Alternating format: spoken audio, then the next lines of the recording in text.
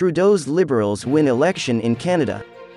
Canadians overwhelmingly voted for Prime Minister Justin Trudeau's Liberal Party in Monday's legislative elections, but his bet to win a majority of seats failed and almost replicated the outcome 2 years ago. The Liberals got the most seats.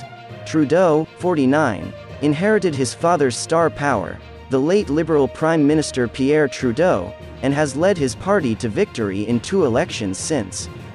In 156 seats, Trudeau's Liberals won or were elected, one less than in 2019 and 14 seats short of a majority. The Conservatives won 121 seats, the same as in 2019. The election brought Trudeau to a stable minority administration which was not at risk of being overthrown. With the economy in lockdown, Trudeau's administration spent hundreds of billions of dollars to boost vaccination rates. Trudeau believes the Conservative stance on lockdowns and vaccination requirements is harmful and that Canadians deserve a government that respects science.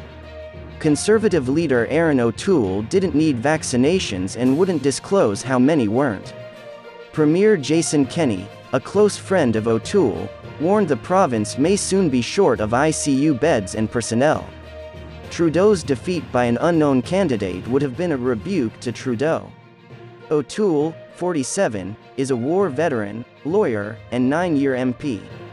After losing to Trudeau in 2019, O'Toole claimed he was more motivated than ever to keep going.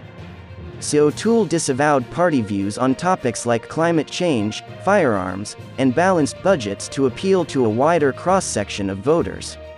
A politician's kid has been accused of saying and doing everything to be elected. He welcomed immigrants while the US and other nations were closing their borders. Barack Obama and Hillary Clinton both tweeted support for Trudeau. Trump didn't endorse O'Toole. That would be a victory for O'Toole, Solomon remarked earlier.